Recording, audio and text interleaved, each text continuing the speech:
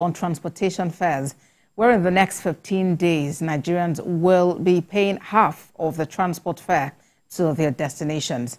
Well, this is because President Bola Tinubu has approved a 50% reduction of fares for interstate public transportation ahead of the Yuletide.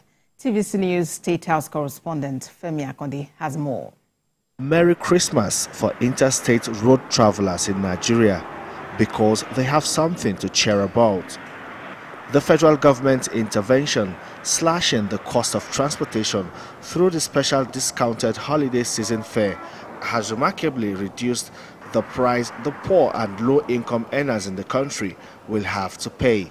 In the spirit of Christmas and the end-of-year festivities, President Bola Tinubu, GCFR, in another demonstration of his love for Nigerians, has approved that the federal government should intervene to bring down the cost of public transportation to allow our compatriots who want to travel to visit their loved ones and hometowns to do so without stress and the extra burden imposed by the high cost of transport around this period.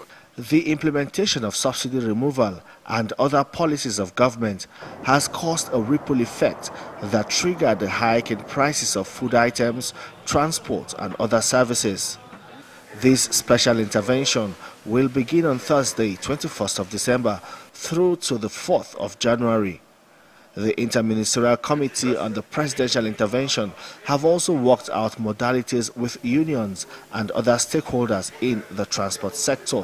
From tomorrow, that's the 21st of December, Nigerians willing to travel can board public transport at 50% discount of current costs, and all our train services on the routes the trains currently serve at zero cost to and fro on their travels this holiday season. On the railway, we used to have 2 trips up, 2 trips down Abuja Kaduna.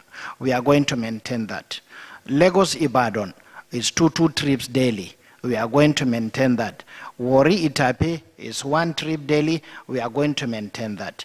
There is always an increased movement of people, goods and services across the country during the Yuletide.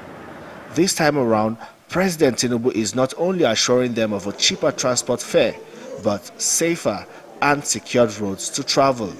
President Tinubu's intervention is at no loss to road transporters, but at the cost of the federal government, and also not for those that can afford the luxury of air travels. Femi